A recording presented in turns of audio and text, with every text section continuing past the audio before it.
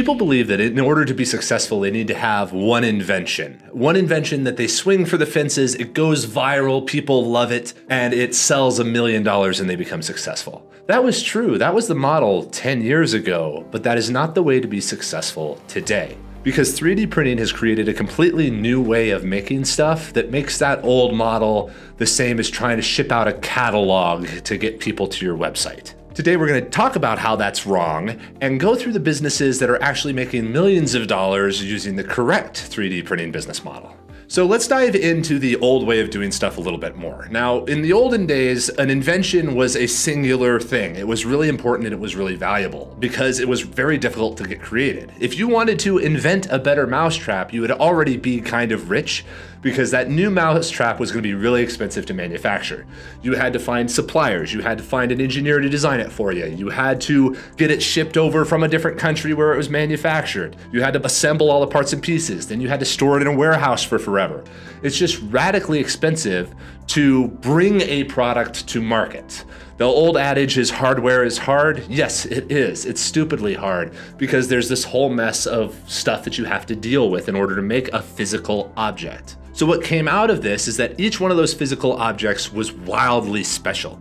People would agonize about them for weeks, months, years, making sure that it was perfect, imagining that they were Steve Jobs and perfecting the perfect item that everyone would love when it appears. But the problem is that 90% of those businesses go out of business. The odds are very much not in your favor. And when creating a business, you are working as hard as you can to bring the odds kind of in your favor, to at least coin flip. But when creating a physical product, it is worse than that. It is highly probable that it will fail, and you only get one shot at it because it's so expensive, so people spend a ton of time on it. Now, this whole idea has carried on into the world of 3D printing. In my day-to-day job, I see inventors and sellers and engineers all the time who have invented a thing, and they're looking to have it manufactured with 3D printing because it's a more affordable way than traditional manufacturing. And that's true, but that's still the wrong business model because what they're going to do is they're going to order 5,000 3D printed versions of that product and then still fail. That's still the wrong business model because it's left over from that old way of doing stuff. 3D printing has a fundamental superpower in that it does not require that you order 10,000 pieces of something. It has no minimum order quantities. You can order 1, and then 2, and then a couple in a day, and so on. So let's look at the business model that kind of a way. If nothing exists until somebody actually wants it, then the cost to create it is 0. You can sit inside of your room with a laptop and a software to create a 3D model and design a product and then just upload it. And now you are manufacturing that product. Here at Slant 3D, we've built an app called Teleport where you can literally do that. You create a store, you connect it, and then you upload a 3D model, and whenever somebody orders your product, we print and ship it directly to your customer for you. So you do not have to build a factory. You do not have to order 10,000 pieces. You do not have to have a warehouse. You simply have to create an invention. That creation of the invention, now it's free to manufacture because you don't have to make it until somebody actually buys it, which means you're profitable on the first one. And that's a huge deal. But now you have to change your business model because it's very likely that your first invention will not be successful and will not sell any at all. But what's great is that you were able to discover that for free. All you had to do was put in some work, design the product, and you found out nobody actually wanted it. You have just learned that nobody wanted your product for hundreds of thousands of dollars less than what people had to pay just 10 years ago. Congratulations. Now, how do you actually become successful? How do you start turning the odds more into your favor? Well, since the cost to create a new product is now 0, and it's just dependent on how hard you want to work, that it's dependent on how hard you want to work.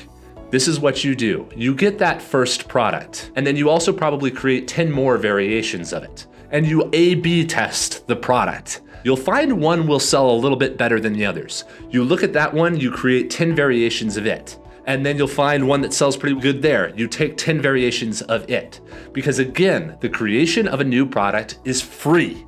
So you design as fast as you can and you get as many versions of the product out there as you possibly can until you find the one that people like.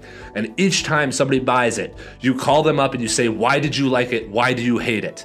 And you fix the problems and create more versions of the good stuff. Not only the one that was kind of okay, but the next one that is really loved and the next one that is really loved. This is why 3D printing is so valuable. Rather than having to swing for the fences on a single pitch when you had to spend hundreds of thousands of dollars to create a product, now you can keep swinging until you get tired. And it's entirely dependent on when you get tired. Your work ethic, your ability to create new stuff is the only thing stopping you from being successful. So do not invent an item and hope that it sells well. Get used to inventing dozens to hundreds of items, because this is what works. Right now, if you want examples of companies that are doing this, which are wildly successful, you can look at companies like Gantry. They make 3D printed lamps. On their site, they have several hundred lamps that are sconces and desk lamps and floor lamps, and they push and pull on different categories based on what is popular, and they adjust, and they create new designs all the time. You have guys like Out of Darts who design accessories for Nerf guns, hundreds of accessories and spare parts and pieces that a few people want and some are really successful. And then those experiments and those needs in that customer base informs new products that he can create. Or you can look at Baker Street Cutters, which has thousands of SKUs of different cookie cutters so that people who are looking for something specific can find something, but then there are also items that are able to go viral and break away and sell thousands of dollars of merchandise. Or you can look at successful toy companies like Z Bailey Designs, who on Instagram design a couple new little fidget wiglets every week that create interesting content for people and again, find the items that people really love. Oh, people really like miniature wiglet cows rather than wiglet frogs. Let's make some more cows and mammals. Let's add a fox and a giraffe and this kind of thing, rather than doing a frog and a lizard. Those aren't popular. Let's go over here. These companies are growing exceptionally quickly and doing exceptionally well because they're not married to an invention. They're married to a concept and are willing to fail fast and build as quickly as they're able to. And this is great because it's no longer a luck of the draw. Am I lucky enough that people will want my product? No, it's a question of how hard are you willing to work to improve your product and make it better over time. It's like improving software. When Google was getting started, they would change the color of the blue button on their search site to find out which one made people click more. And they tried thousands of variations because it was free to try the variations. It's now free to do that with physical objects. You can upload 1,000 products tomorrow and it costs you nothing until somebody actually buys it. That's a business model. And now it's only on you to create as many products as you can so you can discover what the actual good product is. Have a great day, everybody.